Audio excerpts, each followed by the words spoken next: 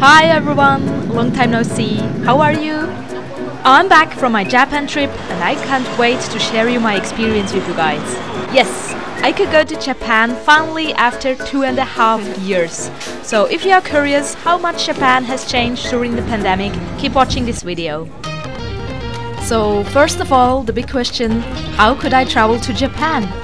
So if you guys probably know, Japan has some of the most stringent travel restrictions in the world since the pandemic.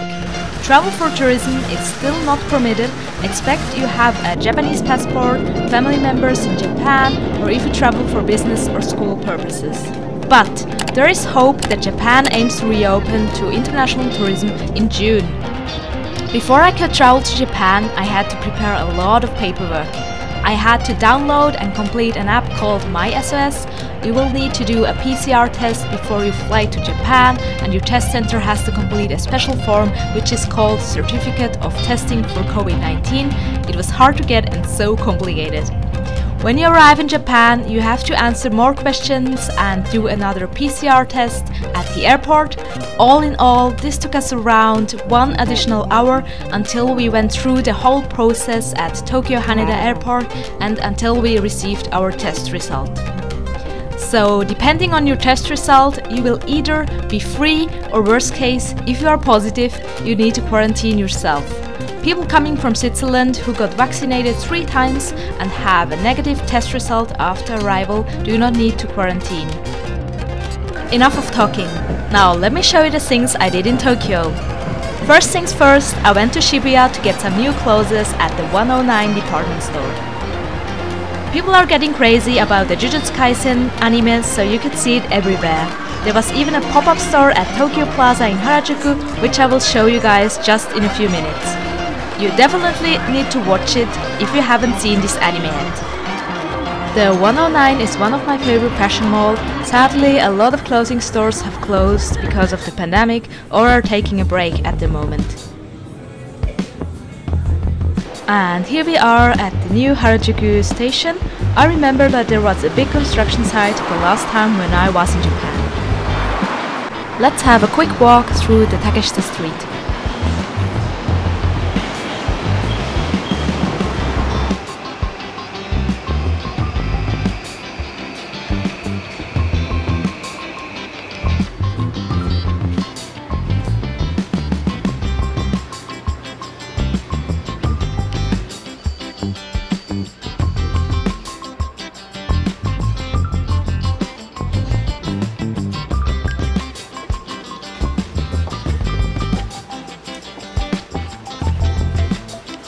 There is a whole floor with lots of toy capsule machines at Alta Shopping Mall. I really recommend you to have a look here.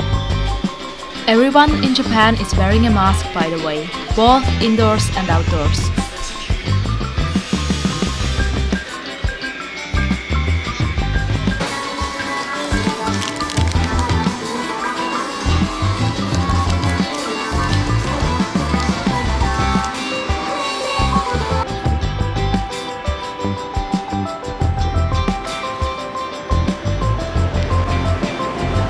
The La Forêt is also one of my favorite fashion malls in Tokyo.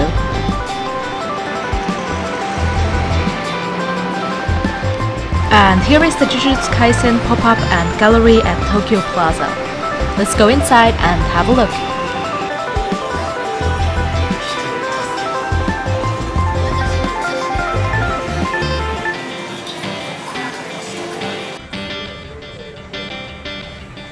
Now let's switch to some cute stuff.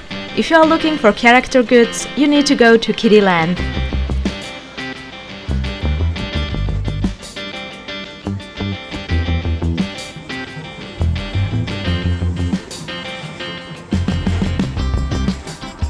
I went to the iconic Tokyo Tower on my very last day in Tokyo.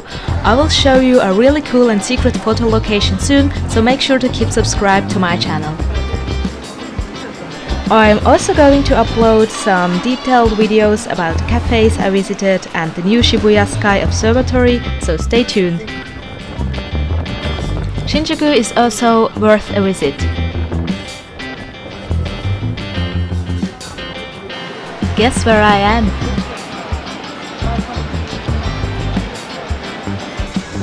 Yes, it's Akihabara. So what do I do in Akihabara? I usually check out the Radio Kaikan for new mokeke, or I simply go to my favorite maid cafe. That's it for today. Stay tuned for Tottori, Osaka and Kyoto, which was on my program too. I hope you enjoyed watching this video. If you need any detailed travel information about Japan, I wrote my whole personal experience on my blog. You will find the link below. If you found this video helpful, don't forget to subscribe to my channel, give it a thumbs up. Take care everyone and see you soon again. Bye!